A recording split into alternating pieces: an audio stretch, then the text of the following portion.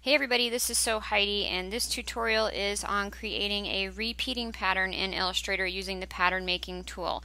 If you are on Illustrator CS6 or newer, you can do this. If you're on CS5, this option is not available to you. So what we can do is we can just create some motifs that we want to turn into a repeating pattern, and from there it's very easy and user friendly to do. So we select our motifs and we choose Object, Pattern, Make. Now it notifies us that it's added a swatch to the swatch panel. It's right here, New Pattern, so we'll say OK. And I'm just going to go ahead and close the swatches panel. The first thing we notice is we get a little preview of what our repeat looks like. You'll see over here in the Pattern Options panel, it's showing us a grid of 5x3 copies. The copies are also dimmed to 50%. This is really nice as we start to move artwork around. We know which pieces are the actual motifs that are making up the repeat, versus which ones are just copies. So we've got this tile that is by default made by the size of all the artwork. So these 4 flowers, the default repeat tile we made to that size. If we want to change that, we can choose the pattern tile tool up in the corner here, and we can manipulate this either manually, or we could type a value into the width and height right here in the pattern options panel.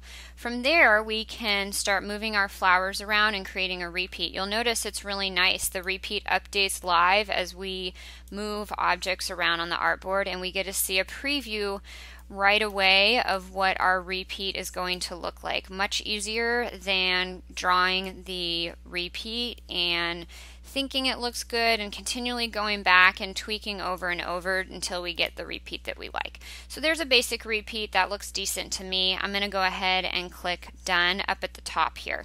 I could, if I wanted to, save a copy, and what that will allow me to do is save a copy of the pattern as it stands right now. So we'll call that Floral 1 and hit OK.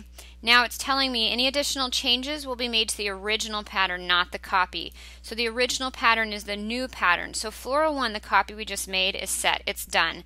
Now any changes we make in here, we'll just transform each of these, and we'll do 50% scale on those. These edits are being made to the new pattern, not to Floral 1, so that's fine. So we've got these. Let's just make a few more instances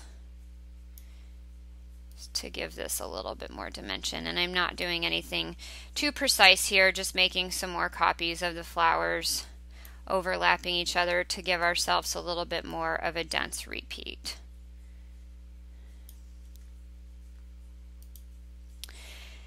So from here, I've got my pattern and I can choose Done. So I choose Done. Now it bounces me back, and I've got my motifs that I originally started out with, and now I can make some instances of my pattern. So I've got New Pattern, which was the first one that I made, and then Floral 1, which is the one that I made as I was going about halfway through, and I choose to save a copy. So from here, if I want to make any edits to these, I can do so very easily, and any of the artwork that contains the patterns on the artboard will then be updated. So if I had, let's say, 3 different CADs with this floral print on my artboard, and I wanted to update that pattern, all I do is I come over here. Now that's an instance of New Pattern, not Floral 1.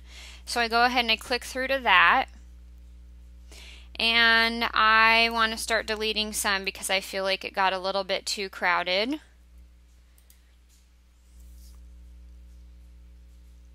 It's moving a little bit slow. So let's just go ahead and select these, and we'll just make them all smaller. So I'm going to choose Transform, Transform Each, and that's fine. We'll do 50 and 50.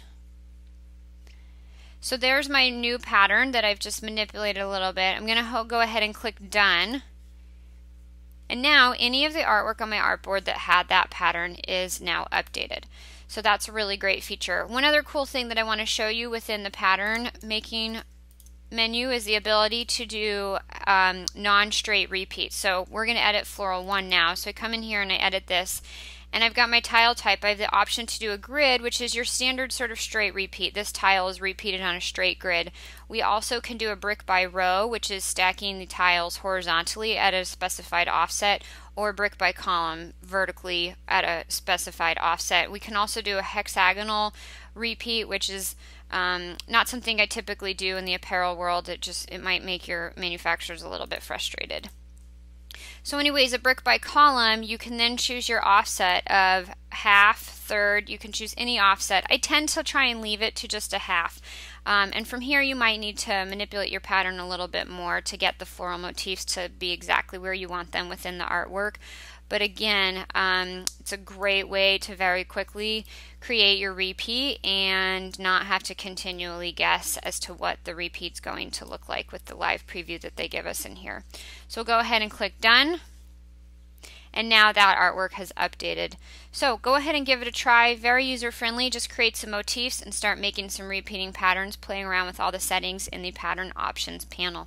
Thanks for watching. This is Heidi. I'll see you next time.